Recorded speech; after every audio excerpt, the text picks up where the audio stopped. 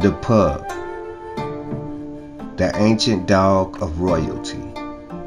Now we're going to get into this breed and also its characteristics. But before we get started, hit that like button.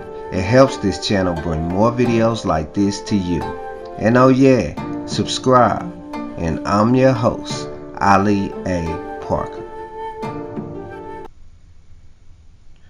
The Pug is an ancient breed, actually one of the oldest dog breeds, and they originate from China with roots that go all the way back to 400 BC. They were bred to be companion dogs to the emperor and his family members, and also the imperial court. And pugs were treasured dogs, and outsiders could only acquire these dogs as gifts because they were not for sale. During the 1500s, the pugs began to spread around the world when Dutch traders brought them back to Europe. It's said the pug became the mascot of the Holland's Royal House of Orange when the pug saved the life of the Prince of Orange by barking to warn of an attack by Spanish troops. Their name is said to come from the Latin word pugnus, meaning fist. The idea being the dog's face resembles a fist.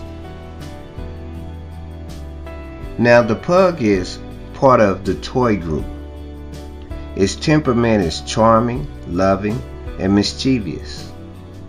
Their height is between 10 and 13 inches. Their weight between 14 and 18 pounds. Their life expectancy is between 13 and 15 years. The colors they come in is black and fawn. Now these dogs are great with children and their family, and they're also good if you have other dogs. Now health problems, they can have eye problems like corneal ulcers and dry eye. And this is a flat-faced dog, so you should be careful with them in the summertime in the heat. And also these dogs can experience breathing problems. And pugs, they're not the best of swimmers, so they should always be supervised when around pools or any body of water. And pugs are pretty much easy to train. Now if you plan to get a puppy, make sure your pup is at least 8 weeks old to be sure they get all the nutrition from their mother's milk.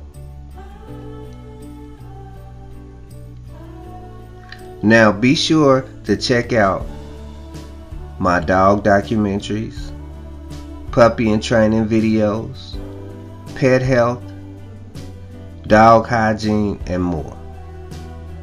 Well, that's all for today. And until next time, go have fun with your new puppy. Goodbye.